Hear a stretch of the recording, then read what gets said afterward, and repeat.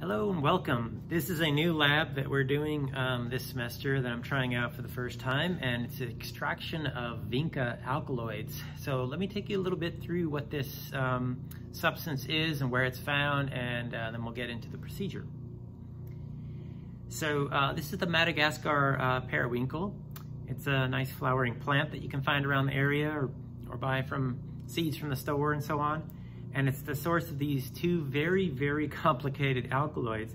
And we're gonna extract those compounds today from this dried leaf material, okay?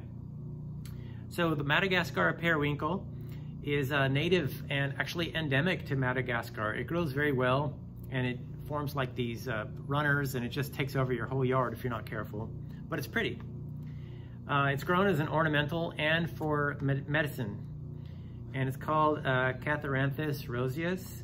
It was previously in the genus Vinca, and so that's why we call these compounds Vinca alkaloids that are isolated from them.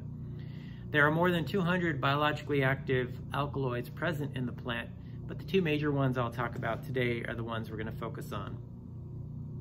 The first one is called vincristine. So you can see how there's two indole rings. There's one here. There's this 6-membered ring fused to this 5-membered ring, and there's nitrogen here. So this is an aromatic indole ring, and there's another one here. This is an aromatic indole ring. Okay. Up here we have a tertiary nitrogen, and over here we have a tertiary nitrogen. Okay. Down here is kind of an amide. So this is definitely an alkaloid. You have plenty of amines there, okay? So actually it's been used in folk medicine for centuries. Oncovin was approved by the FDA in 1963, and that's used as an anti-cancer drug. So for treatments of acute lymphocytic leukemia, acute myeloid leukemia, Hodgkin's disease, neuroblastoma, small lung cancer, and many others. However, the plant only produces a very small percentage upon isolation. So one of the techniques to get this compound in sufficient quantities is to do semi-synthesis. Find a similar plant that produces something very close in much greater percentages, and they do like 2 or 3 reactions to get this compound here. Oh, and this drug is an intravenous drug. It's not just a pill you can take, it has to be injected, okay? The next compound I'd like to talk about that's also isolated from the periwinkle plant is vinblastine, okay? And this is used in folk medicine for centuries as well. And Velban, for example, was approved by the FDA in 1965. There's many other trade names for this.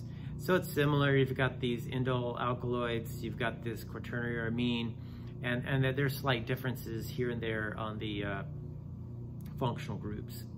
And this is also used for the treatment of cancers such as Hodgkin's lymphoma, bladder, brain, and lung cancers, melanoma, testicular cancer, and many other kinds of cancer, okay? Now, extraction is costly, timely, and inefficient compared to semi-synthesis methods, okay? So if you want to treat lots of patients with this drug, you're going to have to make it in high purity and have only that compound in there, and have large amounts of it available. The plant just does not produce the quantities needed, and to get it really pure takes a lot of time-intensive chromatography and things like this that are just prohibitive from a time standpoint, okay? So that's what we're gonna be doing today. We're gonna be isolating some anti-cancer drugs. If you wash your hands and you're careful not to taste any of the compounds, you'll be fine.